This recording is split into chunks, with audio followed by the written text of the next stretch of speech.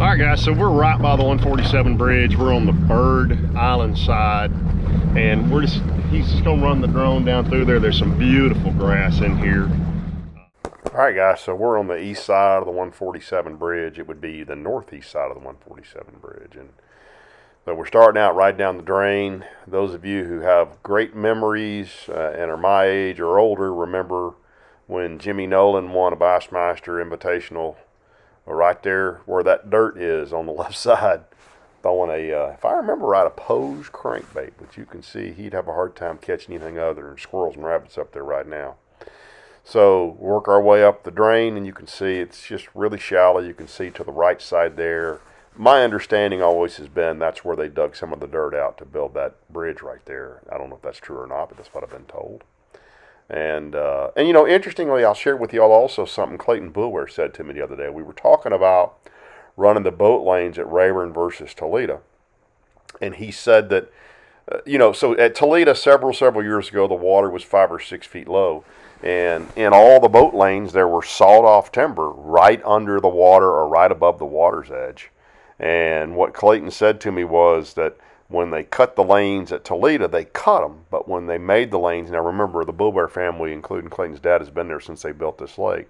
He said when they built this lake, they actually ground the stumps at the ground level in the boat lanes here, which is why we don't have problems in the boat lanes with sawed-off stumps. So you see we're peeling off now. We're going to show you the islands. We've got some, Jason just did a beautiful job shooting this.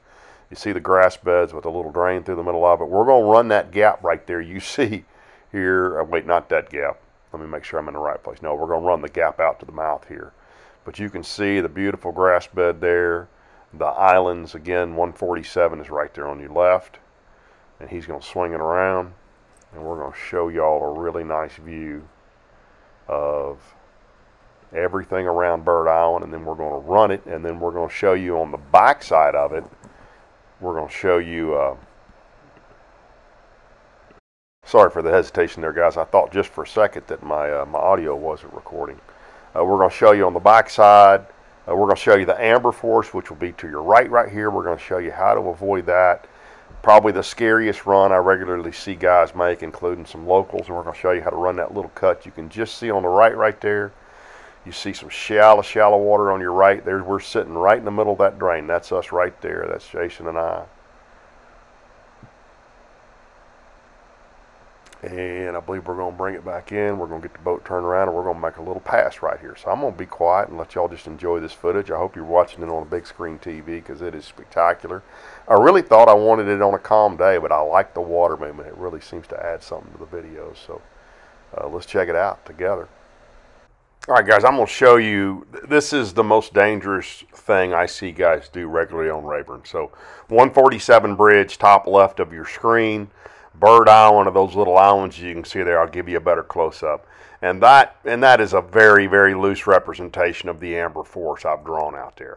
But that is, we're going to fly over it in a minute. You'll see the wood out there. There's wood all the way out across there. So the two ways, if you're coming from the 147 bridge to get into Harvey Creek, is either to run over to Calhoun Point, which is that big point sticking up out of the bottom of your screen at about 7 o'clock, and then around the corner and up in there, or until the water gets just a little bit shallower, to run the back side of those islands. And let me show you exactly what I'm talking about when I say the back side of those islands. So that is the run you've got to make to get in here. And it is, this is basically at pool. It is a whole lot shallower than that in there right now. You're going to see, I'm probably throwing mud when I run this. This is 11 feet low. So this is the old footage where the lake is super low. Now, by the way, your maps show this. I tell you what, let's go to the very aerial footage and we'll go through there together. 8 feet deep right on the edge. We're going to run the drone. We're going to come back and we're going to run this. So I think I'll post at the bottom. I believe I looked this morning, the lake's at 158.7, which is almost 6 feet low. Pool's 164.4. We're going to run this little jaunt behind Bird Island.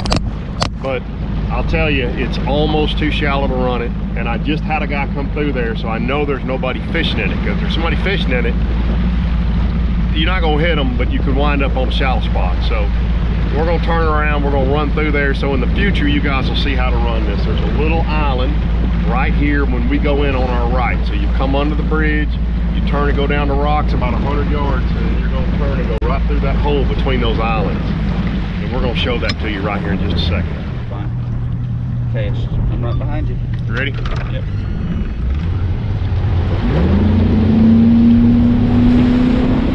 So the drone can only keep up to about 35 miles an hour, and I kind of ran away and left it right here. But you're going to see exactly what we do. So the island on the right is the first island once you're past the bridge. And right now is a great time to mark this. Now, your Navionics map, your Lake Master maps, they all show this really, really well. So you can run this. What you got to be careful of is when you make this corner, if there's somebody if it gets any shallower, if there's somebody sitting up here in this mouth of this thing fishing, there's every chance in the world you're going to shut down and be stuck. Now, right now, I think you could still float through there on a trolling motor, but if it gets much shallower, that's going to be really hard to do. So you can see I ran right through. I mean, there's an obvious path through there. I ran right through there, and what you're going to see as we get up here is on the left side, there is some super, well, I mean, shallow water. It's bank right now, but even at pool, there's some shallow water. I say that. At pool, you can run pretty much out across there, but if the lake's down at all, you got to be pretty careful where you're running out across there. So there you go. That big island on the right there, that's what's known as Bird Island, the one with the trees on it. It don't have near the trees on it used to. But you can see there I'm jogging back left again, and you can see that shallow water on my right again, and then I'm going to have to swing back right again. I shut down right there to let the drone catch me. But you can see I got to go towards that little clay island and then swing back to the right again. So just take us out across there and film that area. Out towards here and left. You don't really have to go real far left. Probably about those two dead pine trees, and then come up into that drain. Okay, to show you what we're going to fly, so you see the bridge, 147 bridge there, and there's some little drains that run across that flat back there. Now this is 2011 footage when the lake is so incredibly low. But I'm going to jump to 2009 footage when there's a little bit more water in there. And you see there's some cool drains in there. The water you're seeing at the very, very top right of your screen, very corner, that's actually Indian. And when the water gets high, you can actually go through that drain right there at the top of the screen, right in the middle top of the screen. That actually goes all the way through to Indian through the woods when the water gets a little bit high. But we're going to fly this section of the lake and let you take a look at it now. So lift off, but again, you see the clay islands. The boat's still sitting in that drain, and there's really a couple of, I'm not going to call them creeks because they really don't flow. There's a couple of big drains back here. There's actually some relatively deep water across that flat normally. It's some 10, 11, 12 foot water out there across that flat. And you can see he's going to fly right to that first drain, and then he's going to swing it back to the right and fly to the second drain. Many years ago, Newberry and I caught on one of the worst days I've ever fished on Rayburn. We put in at Jackson Hill in a media bass tournament, and the wind was blowing literally 30, 40 miles an hour. It was January. It's as cold as I've been in a long time. And again, that's Harvey you see up there on the top right. We went out across and just fished over and over and over that flat with chatterbait. Actually with the chatterbait with just a Lake Fork body on it and no skirt, and we caught 3 fish that day and finished second. I think we had 3 that weighed like 16 or 17 pounds, but it was one of the toughest days I've ever spent. We had 3 bites that day. But that's what that looks like. There you go. You're looking back now towards Bird Island. That's Bird Island top left up there.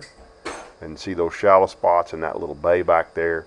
And that drain, if you go back to that Google footage I showed you a minute ago, both those drains really weave across that flat a lot. And a lot of fish have been caught in this area. And a lot of fish have been caught back to the left of what you're looking at here as well. So there comes our boat again, and now we're going to fly over Bird Island. We're going to show you the wood out there in the amber forest.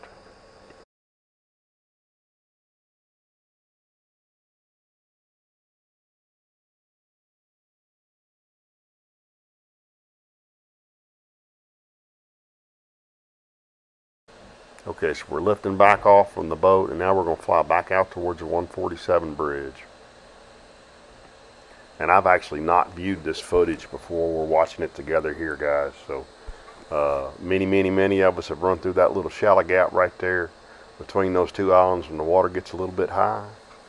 There's been some really good grass around those islands. Man, when that water gets up a little bit, it's really going to be great. But I hope this demonstrates what I see guys running through that scares me, that I see happen so often, as he swings this camera back to the left over here. 147 bridge going all the way back across. That would be Castle Boykins up there on the point on the right you're looking at. So the camera's really moving, the drone's really moving almost west right there. And then he's going to swing it around.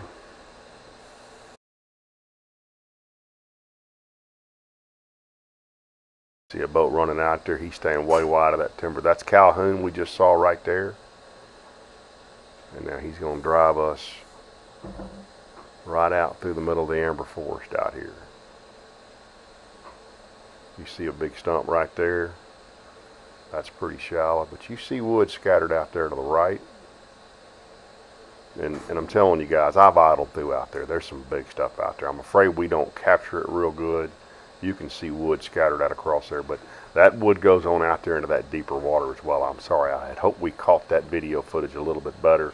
That's poor directing on my part.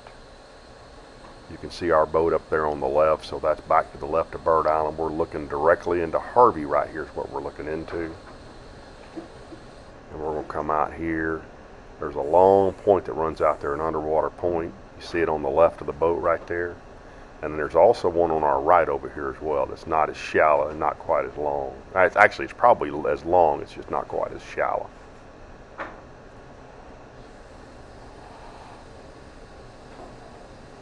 Now this is one that I catch myself doing pretty regularly. So as the camera swings there, that point you see up there at the top of the screen, that's roughly the old Harvey Creek boat ramp.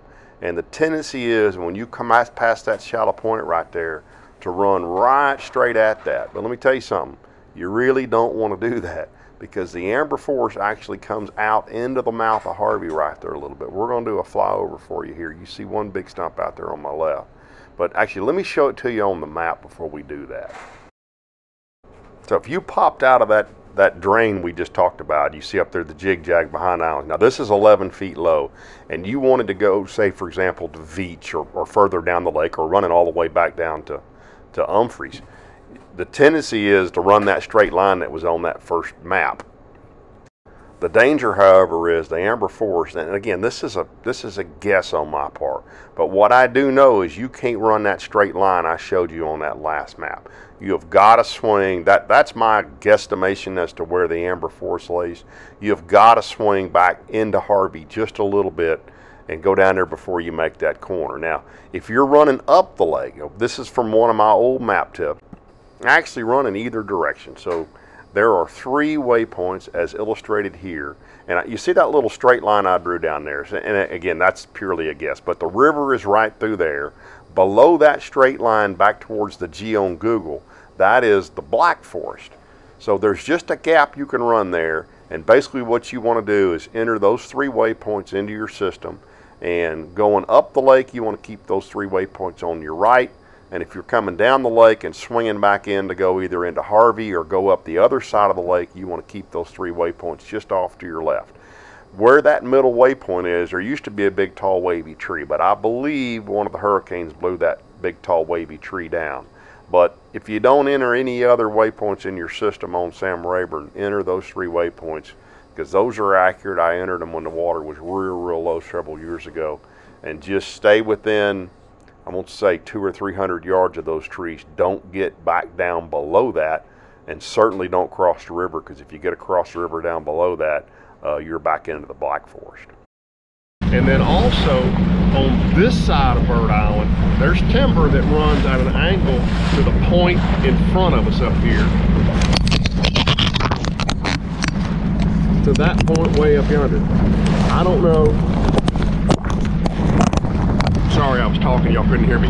I don't know how far you can see that, but to that point, there's timber all scattered. So you really got to come out of this when you come away from Bird Island and go, even if you're going down to the dam, you need to go left about, I'm gonna say a half a mile, and then turn and go to that point so you stay out of the amber forest. seen some bad stuff happen out there, and there's a lot of wood in the water out there. By the way, this little cypress tree point out here on our left, I can still see it. I'm in 6 feet of water. I can see the bottom just to my left right here. So you really need to stay between that shallow point on the left and this spot right here. Bird Island right there. You can see I'm actually kind of up on it right there. So when you come through that drain, that's Bird Island. You really want to hug that. And then you don't want to run over here. You want to run over here to get to where you can run on up the lake. I hope y'all can hear that. If not, I'll voice over it. Okay guys, so that is the cut through behind Bird Island, the amber forest, how to get around the amber forest, how to get into Harvey coming from the north, all good stuff. Next week, Tuesday, we'll do another fishing video. We'll either do another aerial drone of a fishing area is what I'm trying to say. So if you didn't see this past Tuesday, we covered Harvey, the entire back of Harvey with aerial drone footage, just like we did here.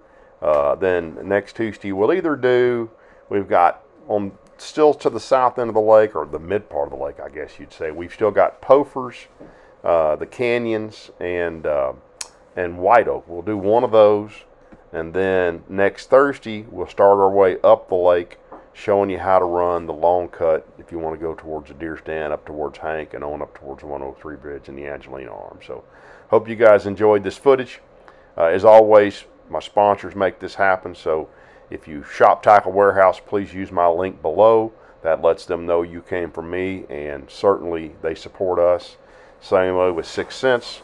At 6 Cents website, Ken10 gets you 10% off, and at Waterland Optics, if you need a good pair of sunglasses for your fishing, polarized optics, Ken15 will get you 15% off there. So thanks so much for tuning in, guys. We will see y'all next Tuesday.